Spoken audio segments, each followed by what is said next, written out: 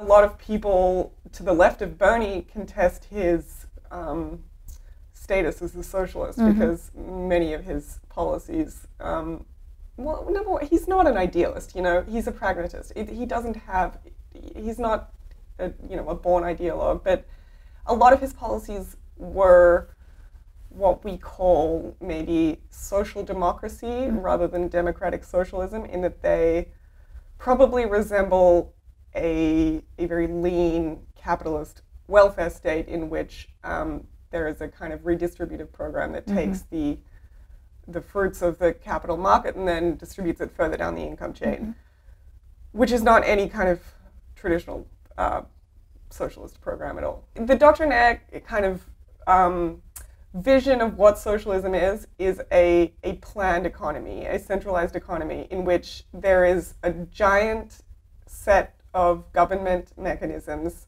that control and distribute every resource. And there is no, when you go to the shop and you purchase something, you pay the cost, what it costs to produce that good, and then you pay a little bit extra, which is the surplus value, which is in which, you know, all of capitalism kind of resides.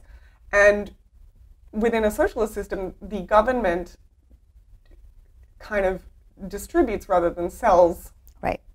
There is no market, right? So that is very far away from anything Bernie Sanders has